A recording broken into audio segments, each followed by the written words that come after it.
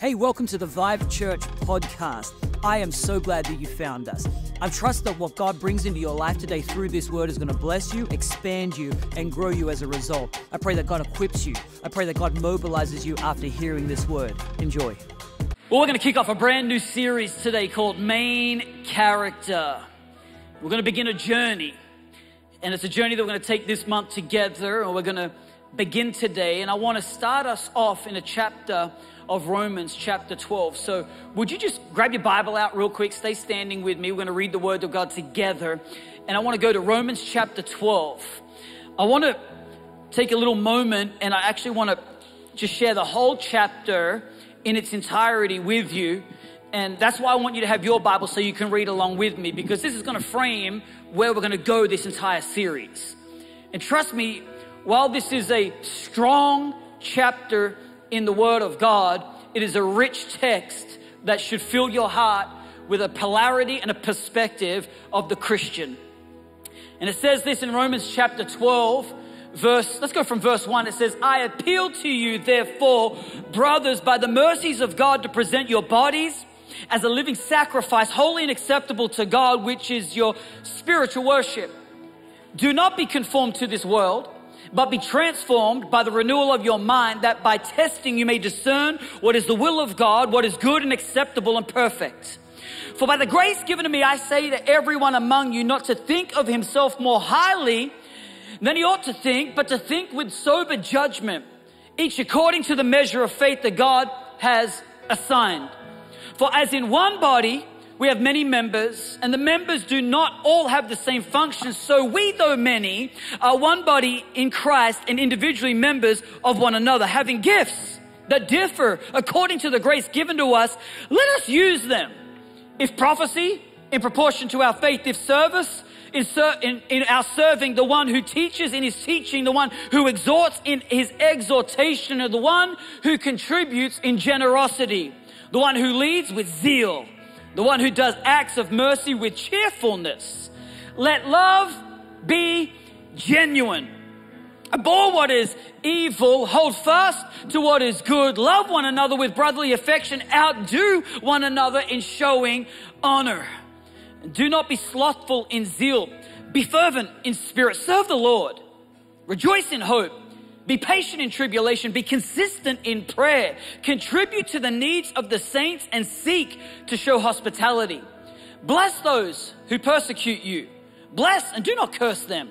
Rejoice with those who rejoice. Weep with those who weep. Live in harmony with one another. Do not be haughty, but associate with the lowly. Never be wise in your own sight. Repay no one evil for evil, but give thought to do what is honorable in the sight of all. If possible, so as far as it depends on you, live peaceably with all. Beloved, never avenge yourselves, but leave it to the wrath of God. For it is written, vengeance is mine, I will repay, says the Lord. And to the contrary, if your enemy is hungry, feed him. If he's thirsty, give him something to drink. For by doing so, you will heap burning coals on his head. Do not, verse 21, be overcome by evil, but overcome evil with good.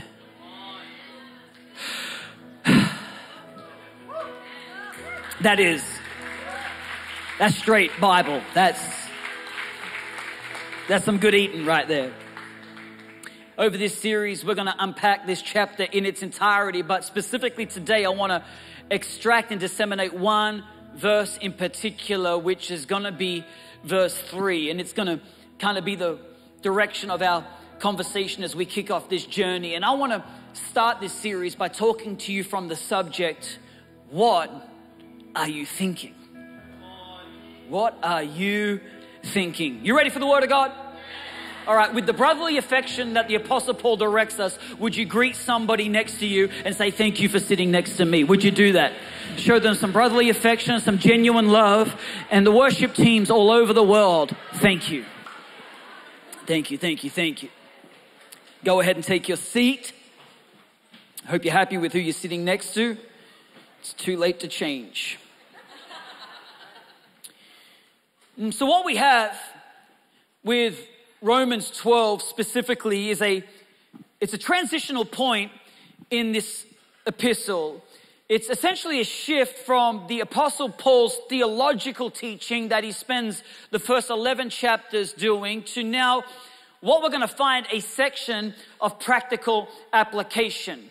Romans 12 is highly regarded as the pinnacle of Romans, where after that 11 chapters of doctrinal teaching on Christ, where he unpacks his mercy towards sinners and how we come to God through Christ, to now we find, as you begin to read and continue to read, a series of exhortations on really the practical duty of Christians.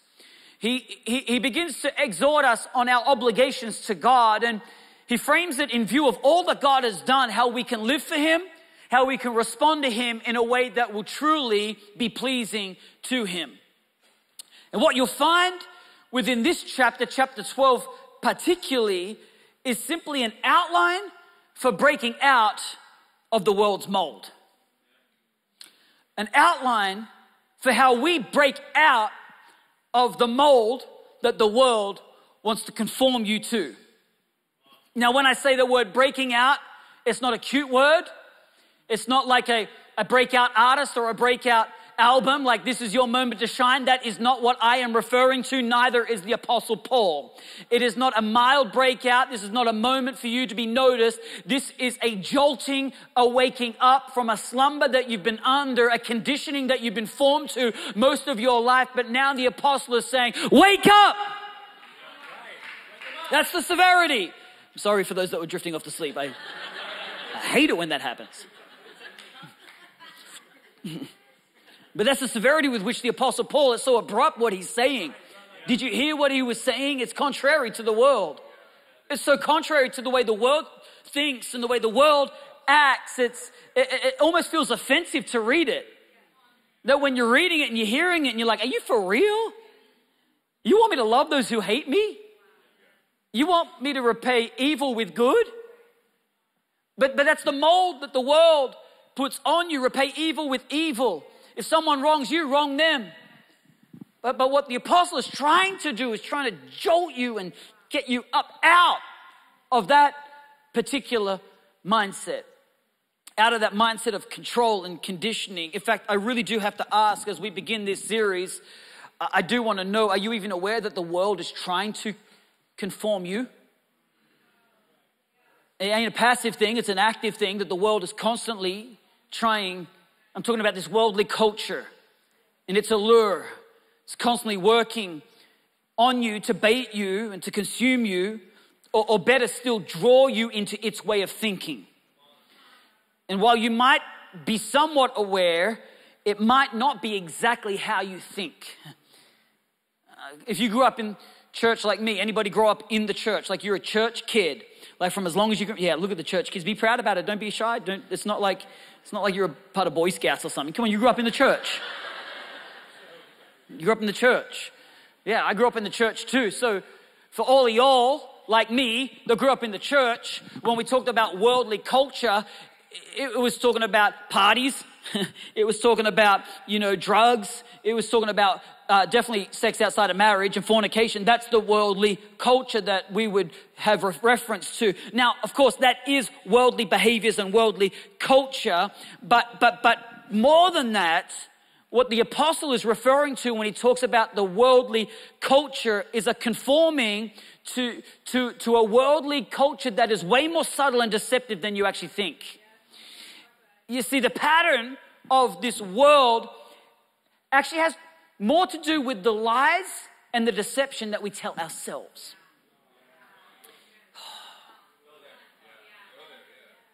For example, have you ever met anybody with that main character energy? Anybody know what I'm talking about? It's this, believe it or not, main character energy is actually a diagnosable psychological disorder known as main character syndrome. Do your own research. I have.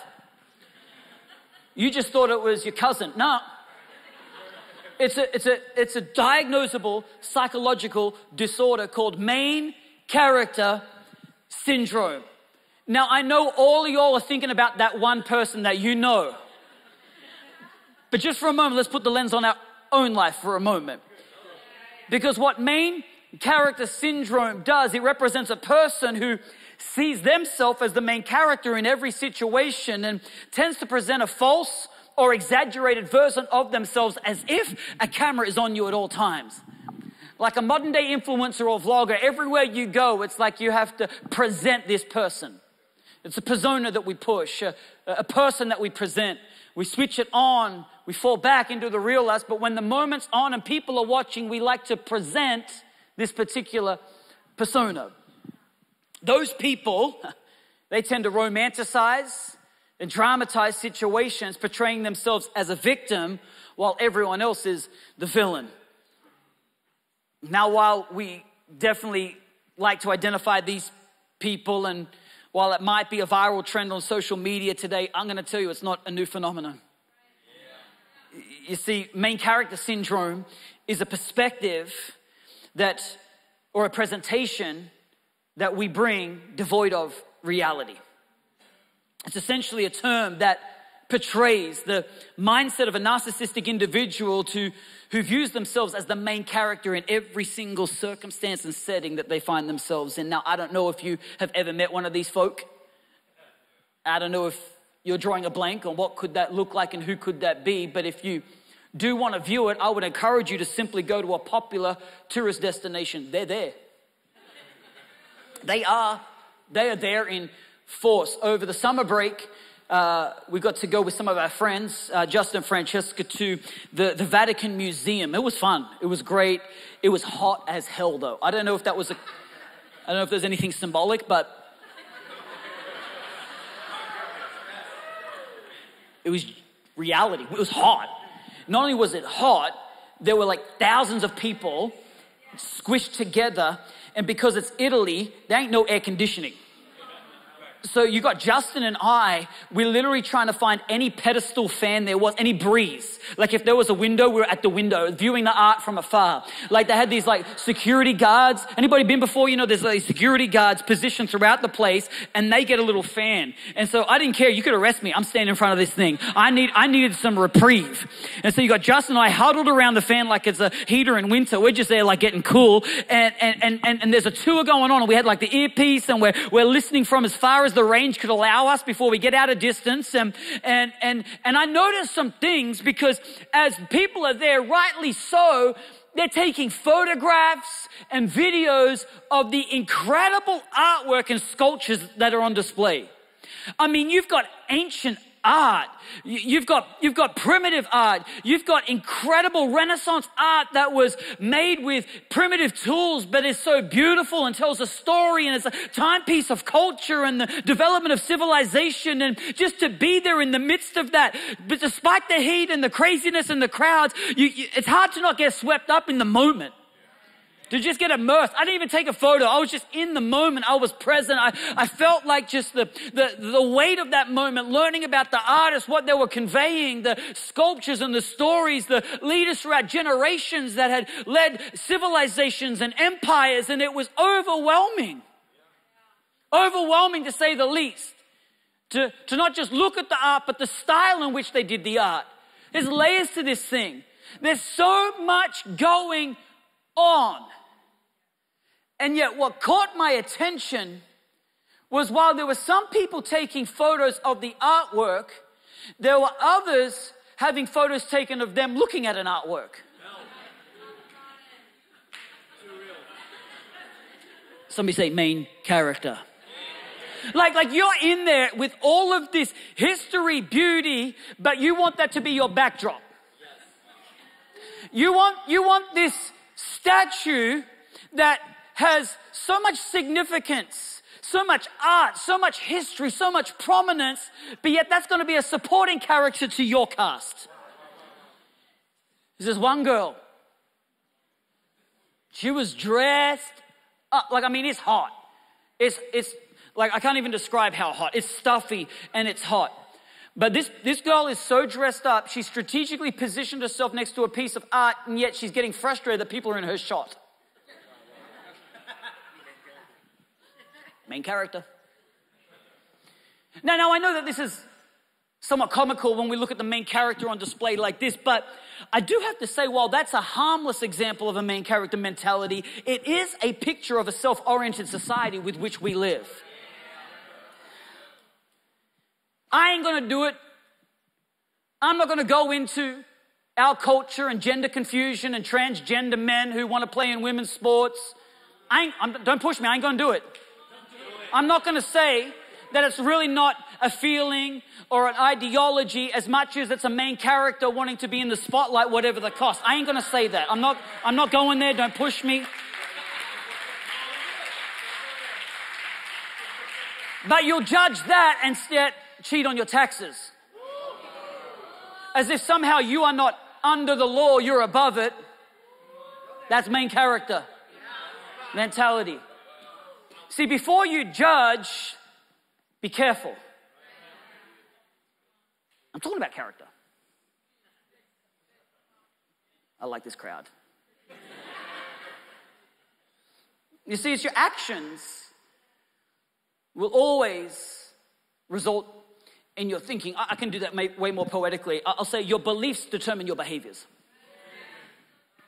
Your beliefs are what will determine your behaviors. This is why Paul presents a warning to not conform to the pattern of this world, which promotes self above all else. If you want to articulate the culture of the world, worldly culture, as much as wild parties, fornication, sex outside of marriage, all these things are worldly activities, there's one word that will ultimately define worldly culture, which is self. Self. Self above all else. Needless to say, this obviously works in opposition to the Christian life that centers around humility, selflessness, Christ-likeness, or what could simply be summarized as character. Character. Character. By the way, I forgot to mention, but I assume you already know because we've preached it before, that when it comes to the main character, while you're not the main character, Jesus is.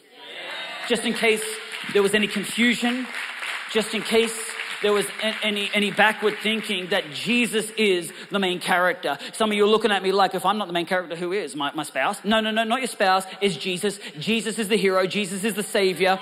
If anything, if you want to locate yourself in Scripture, Scripture kind of more identifies us as the rescued bride, as the romantic interest, as the empowered soldier, or as the mighty men that are fighting with God.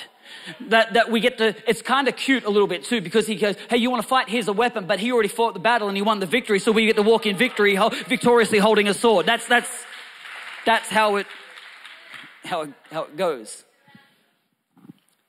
Now, the truth of the matter, that while I hate to break your heart and say you're not the main character, you are meant to make character the main thing. That's a really good sentence, but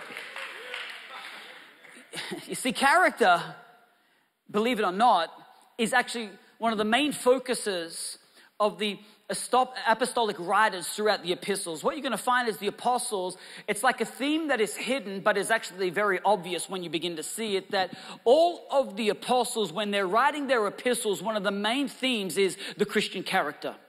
It's emphasizing and highlighting the empowerment of the person to actually be not just a holder message, but also be a messenger.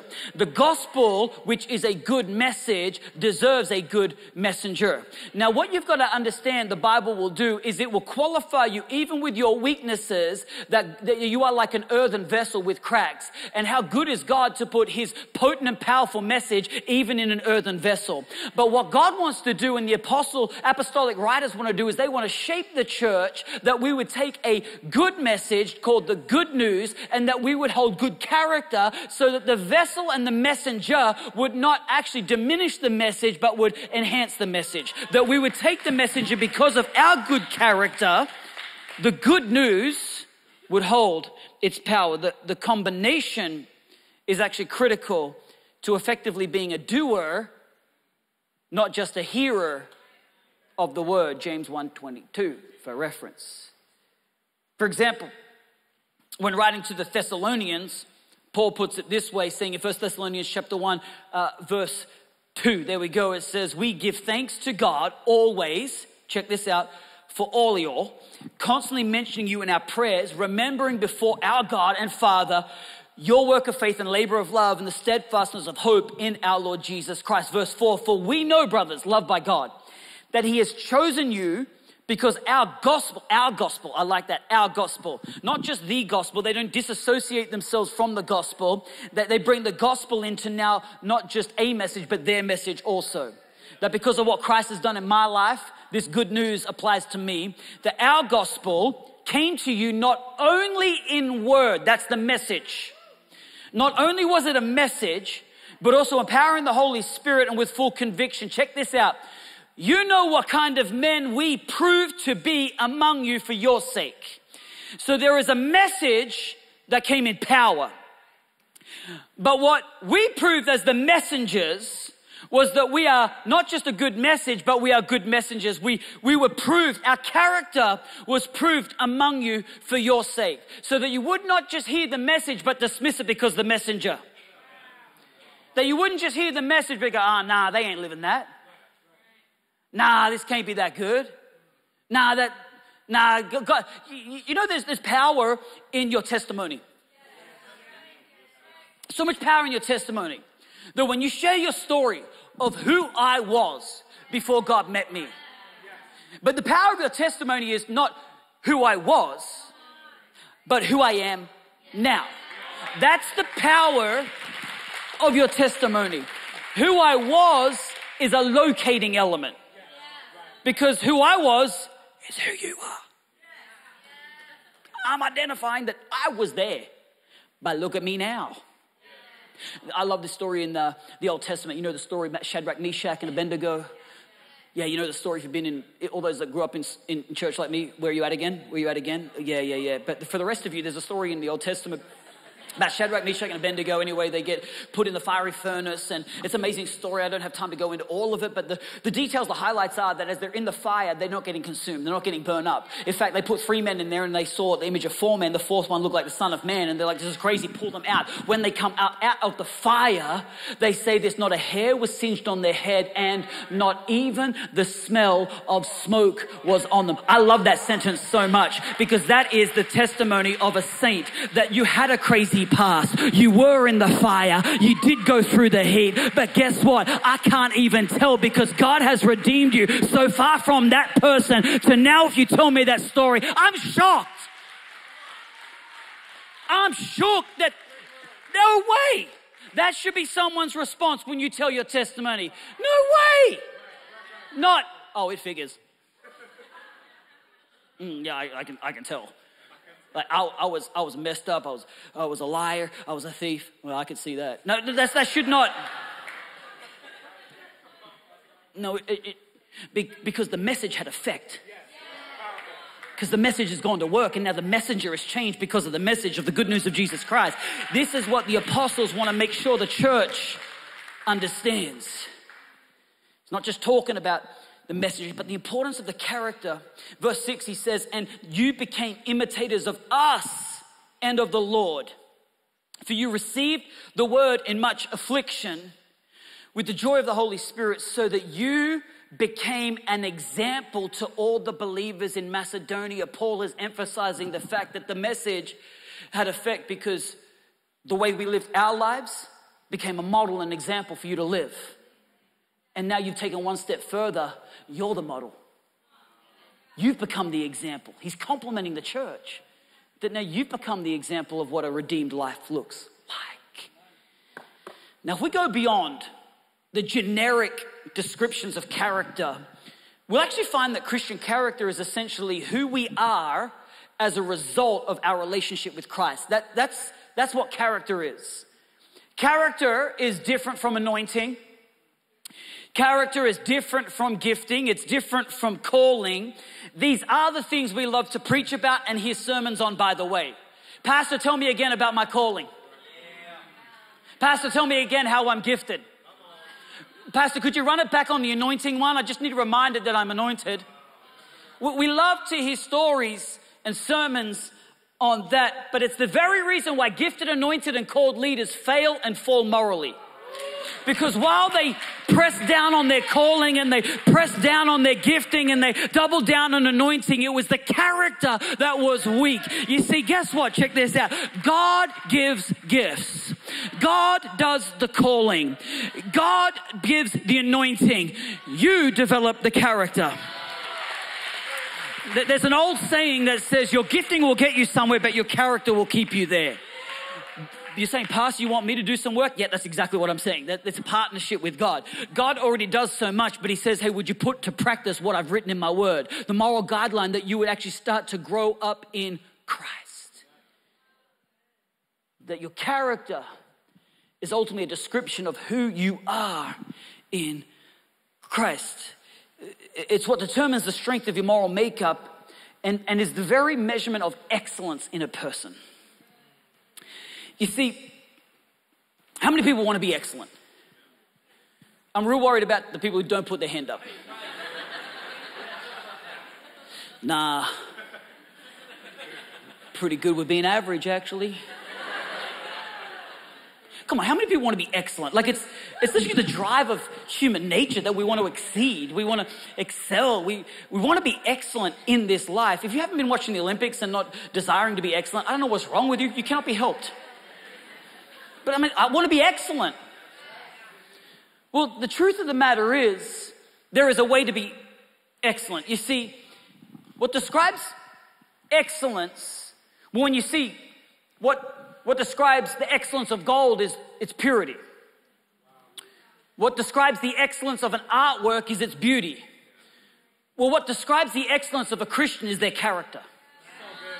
Character is the measure marker of excellence in your life. Your giftings don't measure your excellence. Your calling doesn't measure your excellence. It's your character that measures the amount of excellence that you present in this life. And the deeper your character, the more excellent you have become, since the goal of the Christian life is conformity to Christ. And we know that Christ was the most excellent person to ever walk this earth.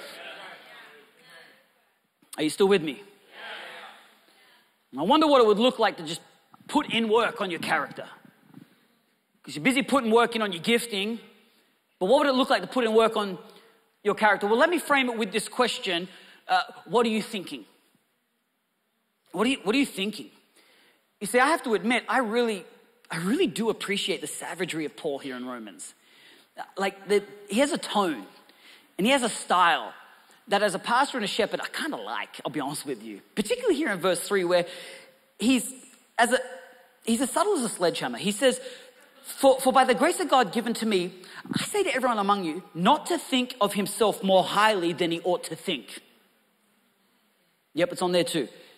Not to think more highly of himself or herself, put yourself in there, more highly than they ought to think, but to think with sober judgment, each according to the measure of faith that God has assigned. Now, right before that, he says, do not be conformed to this world, but be transformed by the renewal of your mind. Okay, what's Paul doing here? Firstly, he is doing something for us important. He is locating where character comes from. Now, it's true that God enters your heart, but the way he works in your life is through your mind, by changing the way you think. Paul is locating for the church exactly how Christian character is developed and where it's located. You see, the gospel that we're talking about, the good news of Jesus Christ, is a call to unbelievers to repent of their sin and accept the free gift of salvation. That's the gospel message in one sentence. Repent of your sin and receive the gift of salvation. That is good news. It's good news because you have an opportunity to walk away from your death and destruction, which is a result of your sin, and turn away from that and turn to God, which is the free gift of salvation.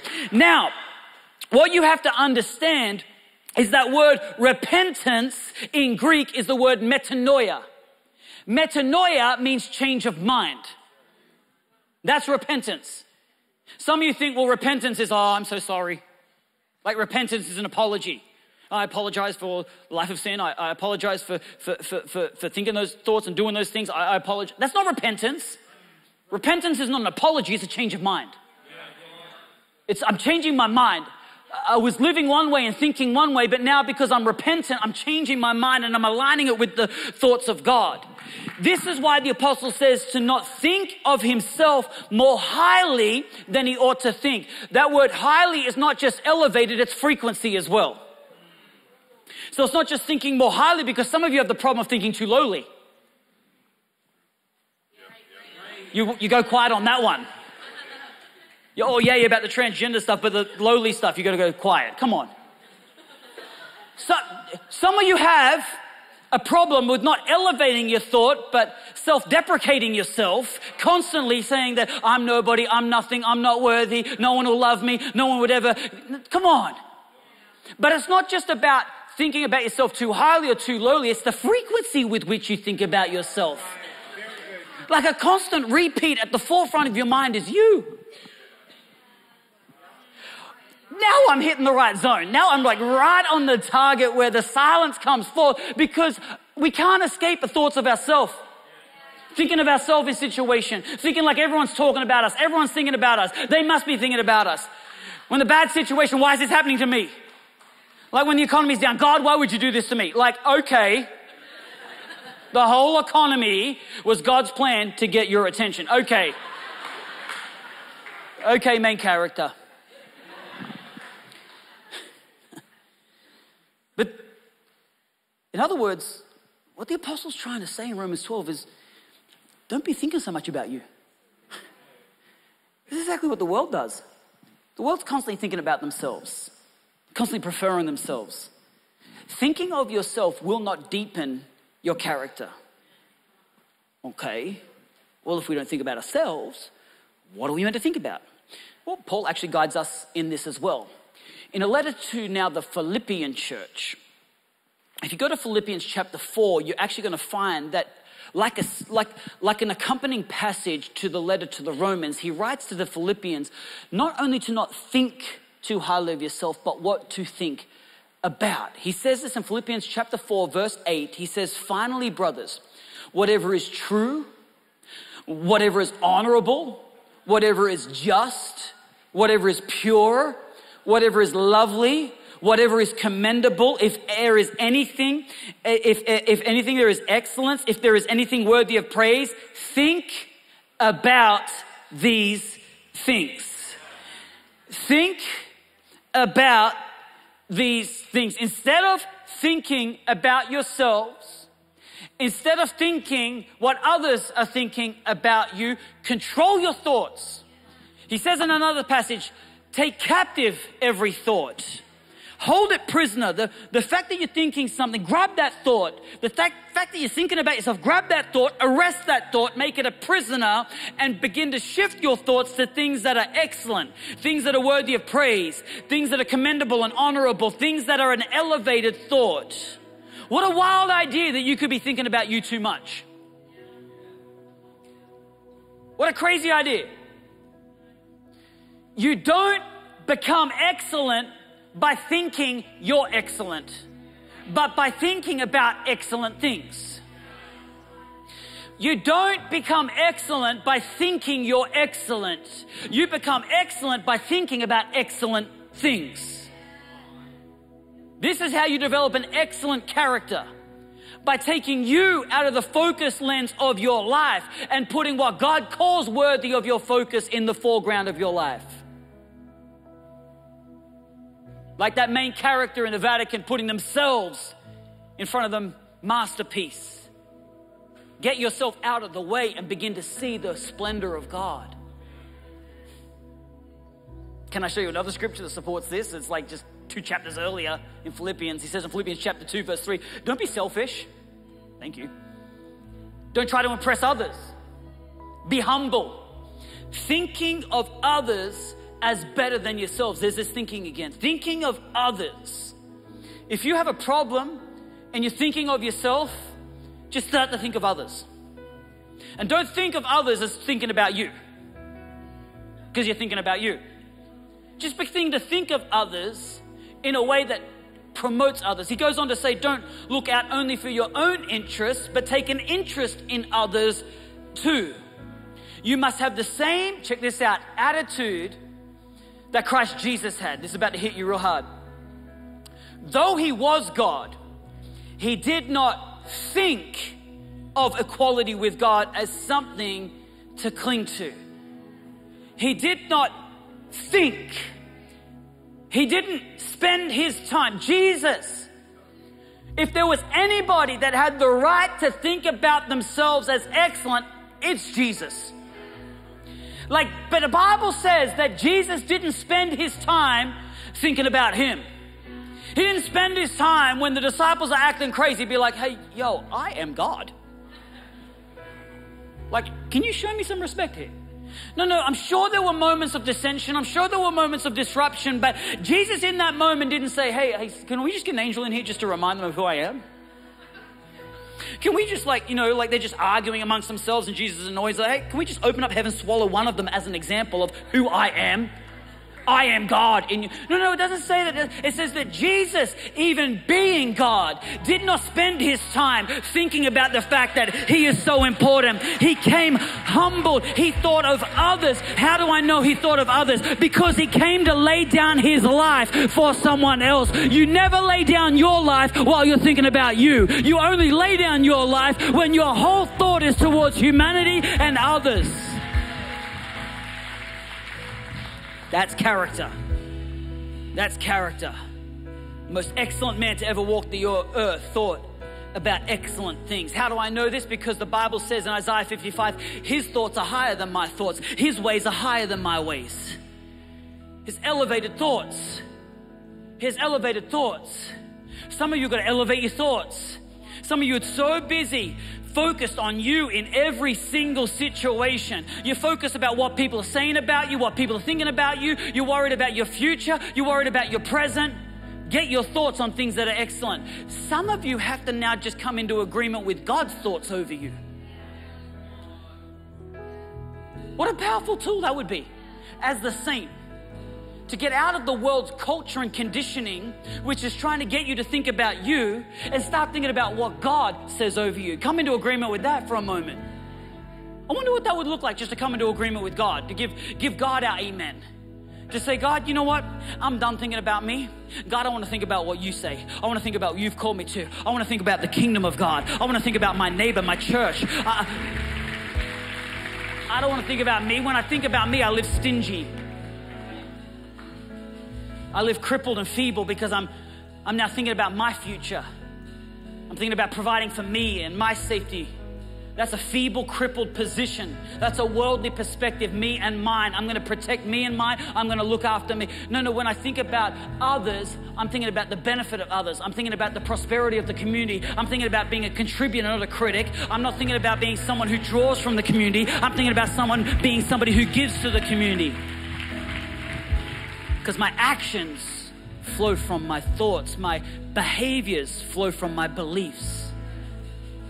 I know this is going to sound real harsh, but if you don't like it, just pretend it's for your neighbor. But I know that you're thinking about you when you're not a participator or a generous person. When you take and you don't give, you're thinking about you. But when you're a giver, you're someone who understands that you've been freely given to. That's why I can freely give. This is why Jesus could so freely give his life. Because he wasn't thinking, this is character. Now we're going to go on a journey over this series of unpacking the depths of character, but we need to get ourselves out of the peripheral of our life for a moment. For us to even engage in an understanding of deepening our character, we need to get our eyes off us and get our eyes back on Jesus.